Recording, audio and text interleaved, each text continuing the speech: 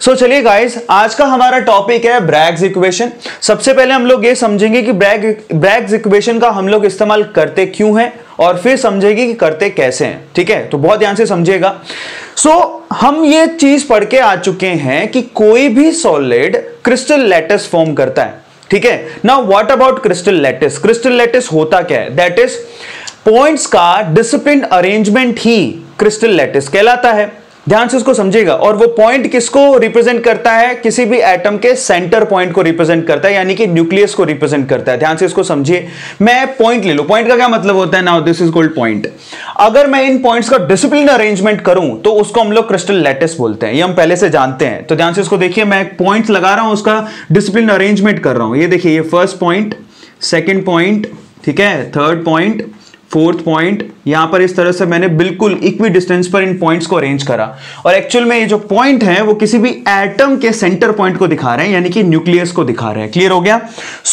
इसके जस्ट नीचे मैं एक लेयर और लगा रहा हूं। मैं मान लेता हूं किसी भी सॉलिड का ये फर्स्ट लेयर है। ये सॉलिड अगर मैं यहां पर सॉलिड क्रिस्टल बना रहा हूं तो उसका ये फर्स्ट लेयर है। और फर्स्ट लेयर में यहां पर फर्स्ट लेयर में एटम्स को रखा गया है, वो उसके सेंटर पॉइंट दिखा रहे हैं, ये पॉइंट। अब देखिए, इसके जस्ट नीचे मैं सेकेंड लेयर भी लगा रहा हूं। ये नीचे की तरफ सेकंड लेयर और उनके पॉइंट्स का बिल्कुल डिसिप्लिन अरेंजमेंट कर रहा हूं मैं यहां पे। ध्यान से इसको देखिए, ये हमारे पास सेकंड लेयर हो गई, यानी कि हम किसी भी सॉलिड के अंदर की तरफ पेनिट्रेट कर रहे हैं। मतलब ये फर्स्ट लेयर, ये सेकंड लेयर। इसी तरह से थर्ड लेयर और दिखा देता हूं। ठीक है, ये थर्ड लेयर। ध्यान से इसको देखिए, किसी भी सॉलिड के और अंदर जा रहे हैं हम लोग, ये थर्ड लेयर। और इन पॉइंट्स का मैंने बिल्कुल डिसिप्लिन अरेंजमेंट करा हुआ है।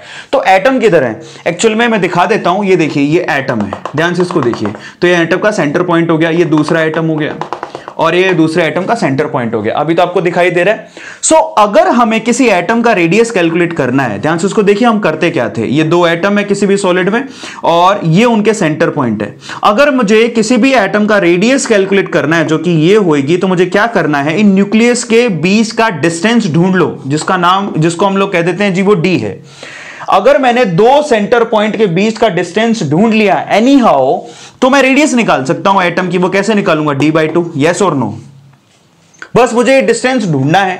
अगर मैंने डिस्टेंस ढूंढ लिया तो दो लेयर के बीच का डिस्टेंस का मतलब हो गया मैं आसानी से किसी भी एटम का रेडियस निकाल सकता हूं। तो दो लेयर के बीच का डिस्टेंस, जिसको हम लोग यहां पर क्या मान लेते हैं, लीजिए मैंने यहां पर कह दिया कि यहां से लेके यहां तक का जो डिस्टेंस है उसको हम लोग स्मॉल डी कह देते हैं। हमें ये स्मॉल डी फाइंड आउट करना है।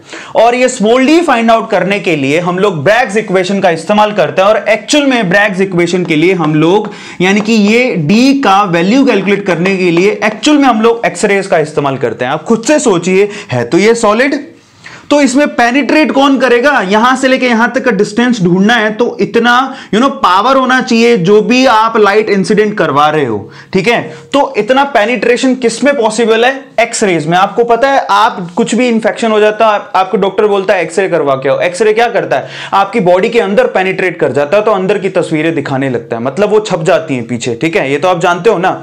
तो एक्सरेज में पावर होती है, ठीक है, एनर्जी होती है, जिससे वो पेनिट्रेट कर सकता है। ठीक है, सो फाइनली आपको पेनिट्रेशन करना पड़ेगा एक्सरे का। तो एक्सरे का पेनिट्रेशन क्यों पॉसिबल होता है? क्योंकि एक्सरे का जो लैम्डा, जिसको हम बोलते हैं वेवलेंथ, वो लो होती है। ध्यान से समझिए, वेव की जो लेंथ होती है, ठीक है, वो क्या होती है? लेस। वेवलेंथ लेस होती है। तो आप ये जान चुके हैं, एनर्जी जो है, स्ट्रक्चर ऑफ एटम में पढ़े होंगे, किसी भी इलेक्ट्रोमैग्नेटिक वेव की एनर्जी कैसे लिखते हैं? That is hc/λ। याद है आप लोगों को? सो फाइनली अगर लैम्डा लेस है, इसका मतलब उसकी एनर्जी क्या है? उसकी एनर्जी ज्यादा है, एनर्जी इज हाई। और अगर एनर्जी हाई है तो वो आसानी से पेनिट्रेट कर सकती है। क्लियर हो गया? सो एक्सरे में पावर होती है, वो पेनिट्रेशन कर सकती है किसी भी सॉलिड के क्रिस्टल के अंदर। समझ में आ गया? तो उसी से हम लोग डिस्टेंस डी को ढूंढेंगे। देखिए कैसे। मैं मान लेता हूं कि एक रे हमने इंसिडेंट करवाई और यहां से वो इस पर्टिकुलर पॉइंट पर टकराई और फिर से यहां पर क्या हो गया? रिफ्लेक्शन। इस लाइट का इस एटम के सेंटर पॉइंट से टकराते ही रिफ्लेक्शन हो गया। ध्यान से इसको देखिए, ये हमने एक एक्सरे इंसिडेंट करवाई, दिखाई दे रहा है इस सॉलिड के ऊपर, और फाइनली यहां पर टकराई और यहां से कहां चली गई? ऊपर की तरफ रिफ्लेक्ट हो गई। मैं मान लेता हूं कि एंगल ऑफ रिफ्लेक्शन, ध्यान से इसको देखिए, ये तो सॉलिड का क्या है? फर्स्ट लेयर, और यहां से ये क्योंकि रिफ्लेक्ट हो चुकी है, ये एंगल, इंसिडेंट एंगल कितना मान लेता हूं? थीटा। क्लियर हो गया? और जिस एंगल से वो इंसिडेंट होती होती है उसी एंगल से वो रिफ्लेक्ट होती है। ये बड़ा कॉमन सी बात है। यहां से जिस एंगल से वो आएगी उसी एंगल से रिफ्लेक्ट होगी। ये एंगल मैंने थीटा मान लिया तो ये भी क्या होगा, थीटा। क्लियर हो गया सब लोगों को। तो एक एक्सरे तो यहां पर आई और फर्स्ट लेयर से टकरा के ऊपर की तरफ लौट गई, दिखाई दे रहा है सब लोगों को, यहां पर वापस चली गई। चलिए, लेकिन एक लेयर क्योंकि इसकी पेनिट्रेशन पावर अच्छी है, इसके पास एनर्जी बहुत अच्छी है, तो मैं मान लेता हूं कि एक रे और आ रही है और वो क्या कर रही है, जरा ध्यान से उसको देखिए। एक दूसरी रे और आ रही है और वो अब क्या कर रही है, बेसिकली वो इस सेकंड लेयर तक पेनिट्रेट कर पा रही है और इस सेकंड लेयर के किसी भी एटम से टकराने के बाद अब यहां से वो रिफ्लेक्ट हो रही है, ऐसा मान लेते हैं। ध्यान से उसको देखिए भी, अपन मान सकते हैं ना कि एक जो रे है वो तो फर्स्ट लेयर से ही रिफ्लेक्ट हो गई, लेकिन एक रे क्योंकि इसकी पेनिट्रेशन पावर अच्छी है तो ऐसा मान लिया कि वो सेकंड रे तक पेनिट्रेट कर गई और सेकंड रे के जो एटम उसे टकरा के वो वापस जा रही है। क्लियर हो गया। सो इस तरह से हम लोग मान सकते हैं ना, बिल्कुल मान सकते हैं। अब जरा ध्यान से इसको देखिए, हमको पता है कि ये जो फर्स्ट रे है उससे ज्यादा डिस्टेंस ट्रेवल की है सेकंड रे ने, यस और नो, उससे ज्यादा डिस्टेंस ट्रेवल की है। अब वो डिस्टेंस कितनी है हमें वो फाइंड आउट करना है। तो बहुत आसान है, मैं सबसे पहले क्या करूंगा, ये जो यहां पर ये जो पॉइंट दे रखा है, इस पॉइंट से सामने वाली ये जो आपके पास लाइन यहां पर दिख रही है, उसके ऊपर मैं क्या करूंगा, बेसिकली एक मैं परपेंडिकुलर ड्रॉ करता हूं। ये देखिए, यानी कि उस लाइन को मैं पीछे की तरफ लेके आ रहा हूं। ये देखिए एक परपेंडिकुलर मैंने ड्रॉ किया, ध्यान से सबको समझिएगा, सबको समझ में आ गया। इसी तरह से ये जो लाइन है उससे एक परपेंडिकुलर ड्रॉ करूंगा, ध्यान से इसको देखिए। अब ध्यान से देखिए, यहां से लेके यहां तक तो ये लाइन पैरेलल थी, कहां से लेके कहां तक, इस पॉइंट तक। क्लियर हो गया। सो इन पॉइंट्स को मैं कुछ नाम दे देता हूं। सपोज ये ए है तो ये पॉइंट क्या है, बी है, ये पॉइंट क्या मान लेते हैं, सी, और ये पॉइंट मान लेते हैं अपन डी।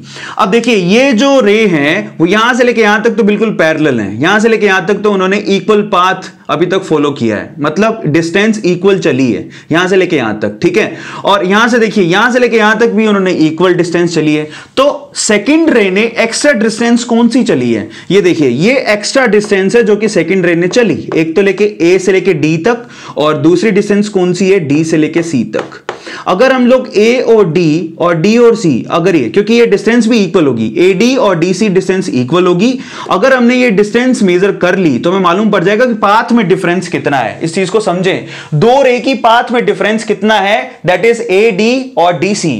ये ध्यान रखिएगा, ए डी और डी सी ये एक्स्ट्रा पाथ है जो कि सेकंड रे ने चला, और अगर हमें ये फाइंड आउट हो जाए तो हमारा काम हो जाएगा। ध्यान से इसको देखिए। अब इसके लिए क्या करेंगे, मुझे एक बात बताइए, इस पॉइंट बी से लेके डी तक का डिस्टेंस कितना है, दैट इज डी। ये देखिए दो पॉइंट के बीच का डिस्टेंस कितना मान रखा है हमने, डी। तो यहां पर एक ट्रायंगल बन गया, ध्यान से उसको देखिएगा, ये हो गया डी डिस्टेंस। अब एक बात और बताइए, क्योंकि परपेंडिकुलर है तो ये टोटल एंगल कितना है जी, ये टोटल एंगल है 90, ठीक है, जिसमें से ये एंगल आपने थीटा माना है, तो बताइए ये एंगल कितना हुआ, that is 90 minus theta, yes और नो। अब एक और बात बताइए, यहां से लेके यहां तक ये एंगल कितना है, 90, और आपको पता है कि ये एंगल 90 माइनस थीटा है, तो बताइए ये एंगल कितना हुआ, ऑब्वियसली थीटा। आप खुद से क्या करिए, ट्रिग्नोमेट्रिक लगा के देखिए। मैं दोबारा बोल देता हूं, ध्यान से इसको देखिएगा। ये देखिए, ये तो परपेंडिकुलर डाला ना आपने, क्लियर हो गया। तो ये एंगल कितना है, ये एंगल 90 है, और ये एंगल आप थीटा बोल रहे हो, तो ये एंगल कितना हो गया, दैट इज 90 माइनस थीटा, ये लिखा हुआ, ये एंगल हो गया 90 माइनस थीटा। अब आपको ये भी पता है कि ये एंगल 90 है, अगर ये एंगल 90 है और ये 90 माइनस थीटा, तो ये एंगल कितना हो गया, थीटा। तो यहां से हमारे पास एक ट्रायंगल ड्रॉ हो गया। मैं इसको यहां पर फ्रेश करके बना रहा हूं, देखिए ये हमारे पास एक ट्रायंगल है, क्लियर हो गया, ध्यान से उसको देखिएगा। ये हमारे पास एक ट्रायंगल हो गया, ठीक है, ये और ये इस तरह से देखिए, दिखाई दे रहा है सब लोगों को। सब देखिए, जिसमें से ये एंगल क्या है हमारे पास, थीटा, ये पॉइंट कौन सा हमारे पास, बी, ये पॉइंट कौन सा हमारे पास, ए, और ये पॉइंट कौन सा है हमारे पास, डी। एक्चुअल में हमें ए डी ही ढूंढना है, और ये एंगल थीटा और ये डिस्टेंस कितनी है, डी। यस और नो, आया सबको समझ में। तो आप खुद से देखिए ना, what is A D, AD की हमें ढूंढना है, तो वो क्या होगा, that is D sine theta. आप यहां पर ट्रिग्नोमेट्री लगा के देख लीजिए, सबको मालूम पड़ रहा है। So that is AD is equal to D sine theta. आप इसके ऊपर ट्रिग्नोमेट्री लगा के देखिए ऑटोमेटिकली, वैसे सबको अंदाजा होता है अगर एंगल थीटा है तो ये AD किसके बराबर होगा, डी साइन थीटा के बराबर होगा, ये तो ऑब्वियस है।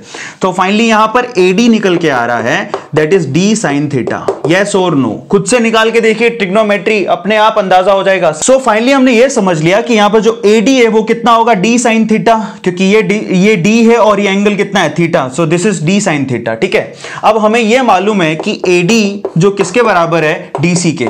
तो टोटल पाथ डिफरेंस कितना हो गया, तो फाइनली देखिए टोटल पाथ डिफरेंस कितना हो गया। देखिए टोटल पाथ डिफरेंस AD है, ठीक है, प्लस DC है और दोनों इक्वल है। तो यहां पर कितना हो गया, AD की वैल्यू कितनी है, डी साइन थीटा, ठीक है, और DC का वैल्यू भी कितना है, डी साइन थीटा। तो ये टोटल पाथ डिफरेंस कितना आ रहा है, 2D साइन थीटा। अब ध्यान से इसको समझिएगा, ये आ गया total path difference 2D sine theta. मैं दोबारा बता देता हूं, AD का जो टोटल वैल्यू निकल के आ रहा है that is D sine theta. अब ये डिस्टेंस और ये डिस्टेंस तो इक्वल होगी, तो ये भी कितना है, डी साइन थीटा। अब आप सोचिए कि यहां से लेके यहां तक और यहां से लेके यहां तक ये एक्स्ट्रा पाथ है जो कि इस सेकेंड वाली रे ने चला, तो टोटल पाथ डिफरेंस कितना हो गया, 2D साइन थीटा। क्लियर हो गया। अब ध्यान से इसको समझिएगा, अब ये भी एक रे है, ठीक है, ये भी एक एक्स रे है, और अगर आप कंस्ट्रक्टिव इंटरफेरेंस चाहते हैं तो ये जो पाथ डिफरेंस है वो कितना होना चाहिए, लैम्डा यानी कि वेवलेंथ का इंटीजर नंबर होना चाहिए। हम फिजिक्स में पढ़ते हैं, दोबारा बता देता हूं, फॉर कंस्ट्रक्टिव इंटरफेरेंस, मैं यहां नीचे लिख देता हूं, नाउ फॉर कंस्ट्रक्टिव इंटरफेरेंस अगर आप चाहते हैं कि ये दोनों रेज जो हैं यहां से जब ये रिफ्लेक्ट होंगी तो आपस में एडिटिव नेचर में आ जाए, मतलब ये दोनों ऐड हो जाएं। अगर ये ऐड होंगी तभी तो हमें यहां पर ये जो रेज है वो दिखाई देंगी, अदरवाइज एक दूसरे को कैंसिल कर देंगी रिफ्लेक्शन के बाद। सो फाइनली अगर कंस्ट्रक्टिव इंटरफेरेंस चाहते हैं तो इनका जो पाथ डिफरेंस होना चाहिए, total path difference between these two raise, ठीक है, वो किसके बराबर होना चाहिए, जरा चेक कीजिए, path difference 2D sine theta, ठीक है, यही पाथ डिफरेंस है। ये that must be N integer number of lambda, यानी कि n लैम्डा के बराबर होना चाहिए। बहुत इंपॉर्टेंट है और इसी को हम लोग ब्रैग्स इक्वेशन कहते हैं। Now this is again so much important, इसी को हम लोग ब्रैग्स इक्वेशन कहते हैं। दोबारा बोल देता हूं, फॉर कंस्ट्रक्टिव इंटरफेरेंस इन दोनों रेज का जो पाथ डिफरेंस है 2D sine theta, that must be equals to n lambda. Lambda का इंटीजर नंबर होना चाहिए। यहां पर n क्या है, n इज 1 2 3 4, और इसको हम लोग, इस n को हम लोग ऑर्डर ऑफ डिफ्रैक्शन भी कहते हैं। Now this is also called order of diffraction, ठीक है, ऑर्डर ऑफ डिफ्रैक्शन भी कहते हैं। मैं आपको जब क्वेश्चन कराऊंगा तो आपको ज्यादा समझ में आएगा, और एक्चुअल में ये सारी चीजें दी होती हैं, आपको d की कैलकुलेशन करनी होती है, ठीक है। तो finally 2D sine theta is equals to n lambda, और इसी को हम लोग ब्रैग्स इक्वेशन कहते हैं, और इस तरह से इसको ड्राइव किया गया। क्लियर हो गया सब लोगों को। एक बार दोबारा समझा देता हूं। फर्स्ट ऑफ ऑल तो ब्रैग्स इक्वेशन का इस्तेमाल सॉलिड स्टेट के अंदर हम लोग इस d को फाइंड आउट करने के लिए करते हैं, और इस d से हम लोग सीधे क्या निकाल सकते हैं, रेडियस। क्लियर हो गया। दो एटम के बीच का डिस्टेंस अगर फाइंड आउट हो जाए तो हम लोग एक एटम का रेडियस निकाल सकते हैं। उसके लिए हम लोग एक्स रेस की हम लोग मदद लेते हैं, क्योंकि एक्स रेस का लैम्डा कम होता है, उसकी एनर्जी ज्यादा होती है, वो सेकंड लेयर तक पेनिट्रेट कर सकती है।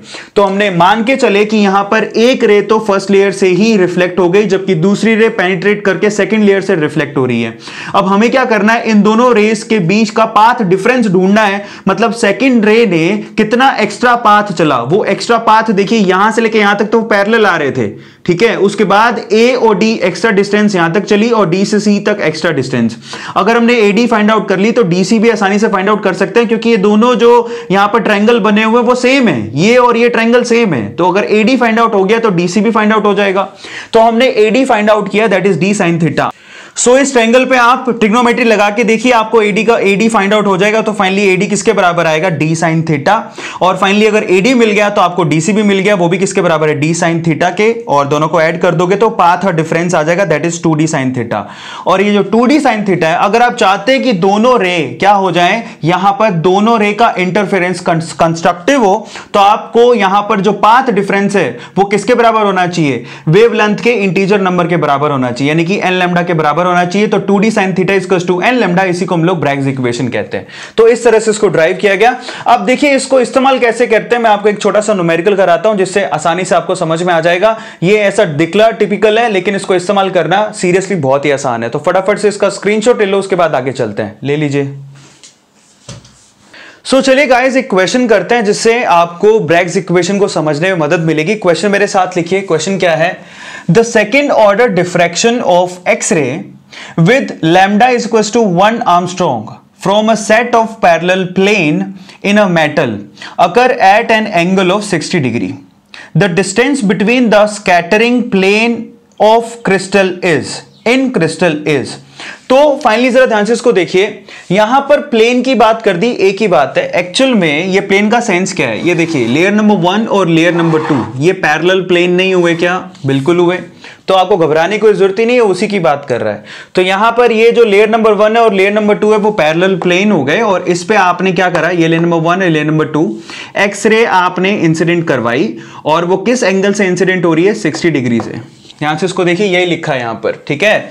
इसको यहां पर ये देखिए एंगल, ये कितना है? डिफ्रैक्शन का एंगल है 60 डिग्री, दिखाई दे रहा है सब लोगों को। और इसके लिए लैम्डा का वैल्यू दे दिया आपको। लैम्डा का वैल्यू कितना है? 1 आर्मस्ट्रॉन्ग, ठीक है। तो फाइनली ये जो दोनों प्लेन है उनके बीच की वो डिस्टेंस पूछ रहा है। डी की वैल्यू कितनी होगी? यही है, the distance between the scattering plane in the crystal is.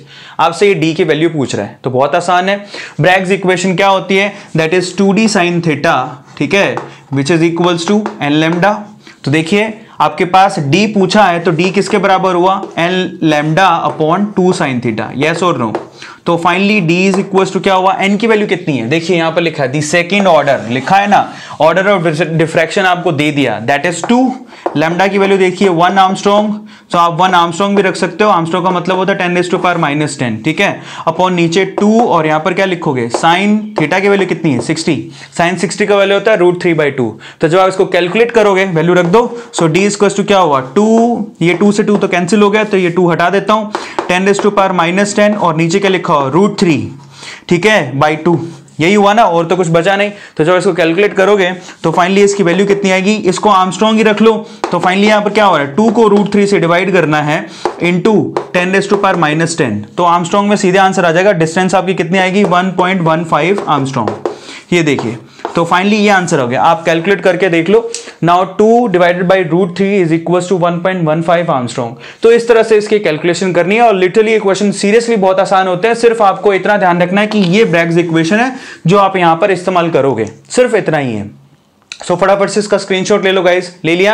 I hope आप लोगों को अब समझ में आ गया होगा। हमारी अभी थ्योरी पोर्शन पूरा खत्म हो चुका है। अभी हमने सिर्फ न्यूमेरिकल की प्रैक्टिस करनी है। जो अगली वीडियोस आएंगी उसमें न्यूमेरिकल ही आप लोगों को करवाने वाला हूं। टिल देन गाइस आप होमवर्क समय से करते रहिए। पी ब्लॉक में दोबारा क्लियर कर देता हूं, अनअकैडमी पी ब्लॉक चल रहा है, उसमें 15 और 16 नंबर ग्रुप के 20 लेक्चर अपलोड कर चुका हूं। सो प्लीज आप उसको समय से करते रहें जिससे आपका सिलेबस भी समय से पूरा हो जाएगा। टिल देन गाइस होमवर्क फिर से दिया है डिस्क्रिप्शन बॉक्स में, उसको करना है और वीडियोस को शेयर करना है उन बच्चों को जो कोचिंग अफोर्ड नहीं कर सकते। सो नेक्स्ट वीडियो मिलते हैं for new numericals. Thank you so much, thanks a lot.